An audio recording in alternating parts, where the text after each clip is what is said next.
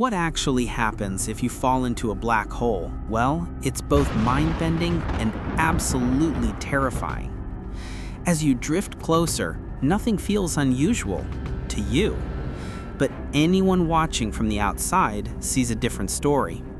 You start slowing down, stretching, fading, until you freeze right at the edge, the event horizon. From their perspective, you never fall in.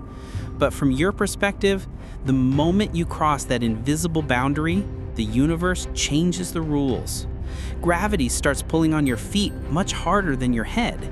This difference is so extreme, it turns your body into a long, thin strand.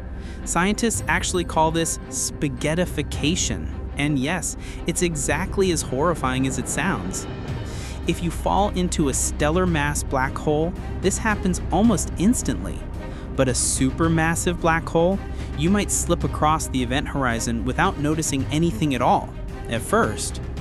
Inside, space twists, time distorts, and the universe behind you stretches into a warped cosmic swirl. Go deeper, and the tidal forces rise. No matter how big the black hole is, eventually, they tear apart every atom you're made of. What's at the center? Singularity, wormhole, or something we can't even imagine? Nobody knows. One thing is certain, if you fall into a black hole, you never come back.